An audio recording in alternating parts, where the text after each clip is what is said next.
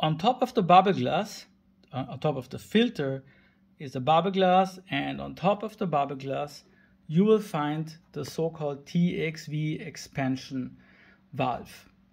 This valve changes the gas from its liquid state to a gas state, and this is where actually the compressor, the refrigerant, gets very cold and is producing the coldness to cool the chamber. Now, this is always covered because it will condensate otherwise. And in certain cases, especially if you find ice condensating on the compressor itself, this is a sign that the expansion valve is not set correctly.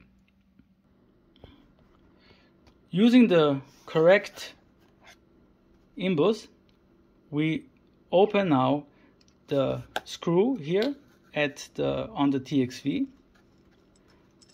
and inside of it you find a screw that can be adjusted.